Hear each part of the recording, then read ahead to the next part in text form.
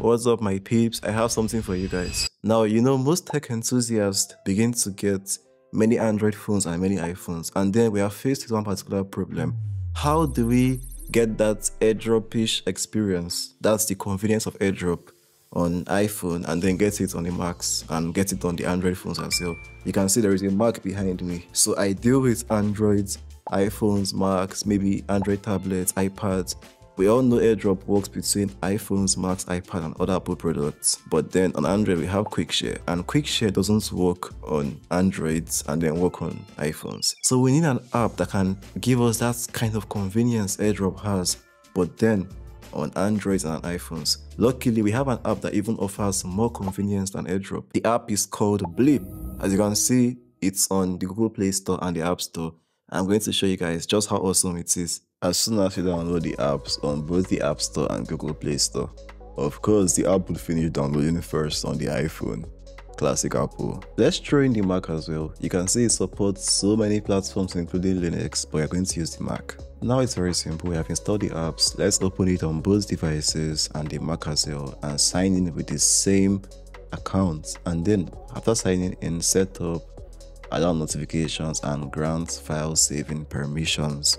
And now you see all the apps you are logged into with that account on your home page. That's how it works. Let's say it in action. We are going to send something from the Android phone to the iPhone. That's the iPhone 12, and you can see that was very quick. And we have the image on the iPhone 12. Now we're also going to send something from the Android phone to the Mac, and you can see also very snappy. Mind you, they're all connected to the same Wi-Fi network, which makes everything very efficient. Now we are sending something from the iPhone to the Android phone. As you can see, also very fast. Same image across. Now from the iPhone to the MacBook, same image and also very snappy. You can see that's very quick. Now from the Mac itself to the Android phone, immediate reception. And from the Mac again to my iPhone, a minute. Very snappy. You can see how fast that came. One thing you have got to love about this app is that it is crazily convenient. Okay, I have no idea if crazy is a word though, but it's that good. The app works over cellular. Exactly. So like, if you ever find yourself in a situation where, you know, one of your devices or someone you're trying to send to is far away, if the person has cellular data, it's going to work perfectly. Yeah, it's that good. Also, it supports sending large files. There is no file limits. Yeah, and then if there's any network connection on the way, it pauses and then resumes as soon as the network gets better. Exactly. So to me, in my opinion, it is more convenient than AirDrop. Yeah, it makes life easier than AirDrop.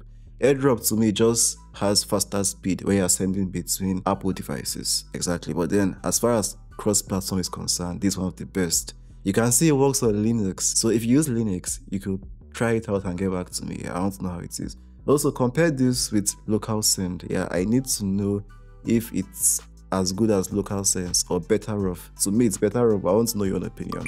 And subscribe to my channel for more tips like this. I didn't really shoot this video in the conventional way I shoot my videos, but then I had to just whip up something. Yeah, I'm expecting my boom arm. And then I can't really sit right and, you know, talk to my mic properly. So that's why I've refrained on shooting many videos. But then I had to just tell you guys about this app because it's pretty amazing.